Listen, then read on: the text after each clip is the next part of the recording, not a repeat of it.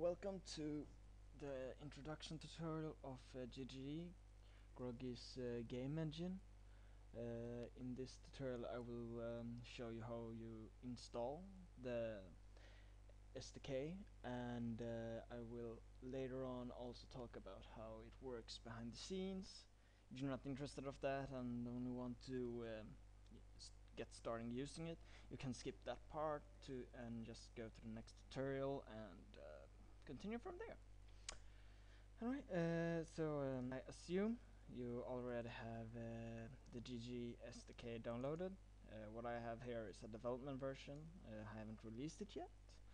Um, so some things might have changed it, but this will not change. I am using the CMake build system to generate the um, Visual Studio project or make files and all that. So I support several other build systems. Um, I'm not an expert on CMake actually. Some things are wrong, but it works, and I'm glad for that. I took the CMake template from SFML, which is the library the engine is based on. Um, anyway, so let's get started. Just type in the path to the source code. I usually also create a new folder where I put the generated project in, because I like to keep the root folder clean. So we press configure, and yes, I'm doing this for Visual Studio 10 because it got some special requirements to it. So I'll show through that. The thing is that Visual Studio has a special thing with its release and debug versions of the project. I link against the correct project of SFML, debug or release, depending on what you choose in CMake. If you change in release or debug in the Visual Studio project, nothing will change. Actually, it will just build a release or debug version of the said of the GGE project, but still link against the same library files, which will generate an error. I really don't know how to fix this, as I'm no expert on CMake. But anyway, we have here where you write it. You write either release or debug.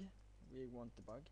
So for your other build systems, you won't have to have any problem with this, but just especially Visual Studio has some problem with linking debug against release and release against debug and stuff like that. So you have to be sure, if I want a debug version, I have to write debug here, and that's it. Another problem in Windows you might come up against is to find the SFML directory. I had a hell of a time to find it, get it to find it, but I eventually solved it by adding an environmental variable called SFMLdir. So you just have to add this to your system, and it will find it for you. If you don't like to do that, you can just write it in for hand. It will say it couldn't find SFML and ask you to write it, write the path to it. Yeah, for this tutorial we want example, so I can show you how it works. Let's configure and generate. So now when the Visual Studio project has been generated by CMake, we can open it up here to actually build it. Why I require administration rights to my Visual Studio is because of the install process. I noticed it when I wanted to install SFML on the later versions of Windows, like Windows 7. you won't. Visual Studio doesn't get access to program and files, so it can't install the library, even though we tell it to.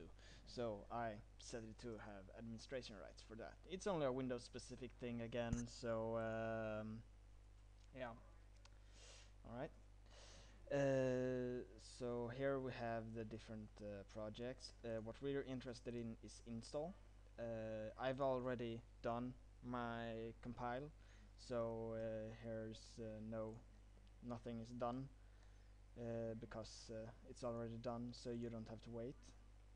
So let's skip to that folder. So as you see, we have the bin folder, examples, include, and the library. So everything is put into here, and we also get the license with it.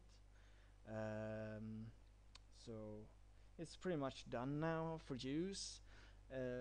I'll show in the next tutorial how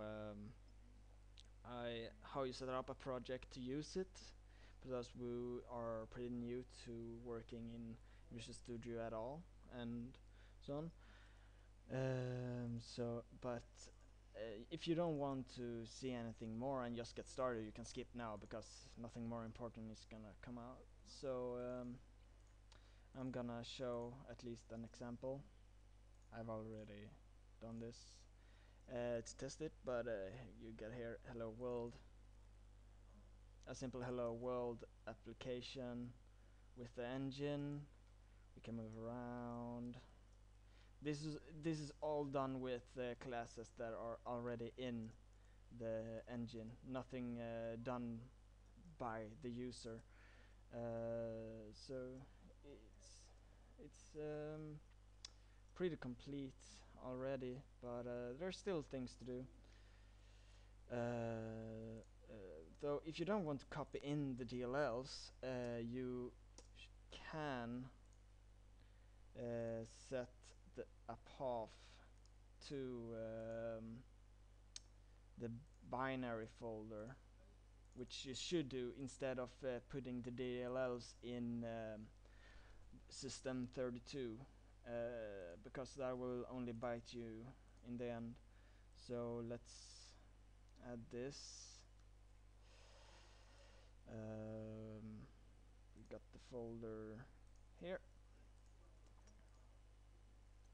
and we're done. And now we should be able to start without DLLs in the folder.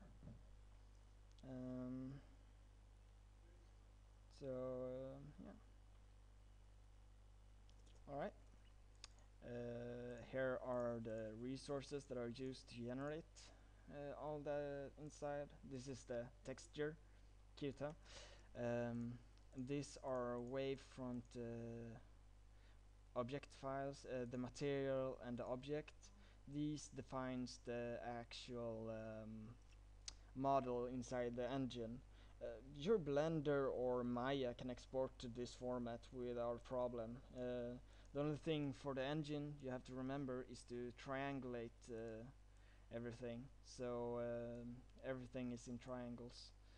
I will eventually add so that the engine does it for you, so you don't always have to do it, but pretty good to remember to always do. It's a good habit. Alright, so that's it for installing it. I'll pretty soon get started with details of the inner workings. Alright, so to start the inner workings of how the engine works, the engine is multi-threaded, but the user do not have to do anything thread safe or anything like that, because he will only be allowed to work in the logic area of the engine. So it's pretty safe for him to work, so he won't even notice that it's multi-threaded.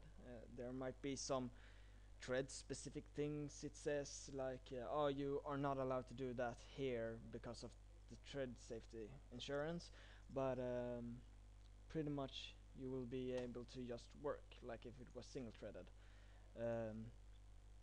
The engine uses three threads. We got the main thread, the application, we got the graphics thread, and we got the logics thread. The user will be working in here. The graphics and the application will contain itself. Later on, I might add an loading thread, so you can just say load these set of files and report back to me the progress of your loading.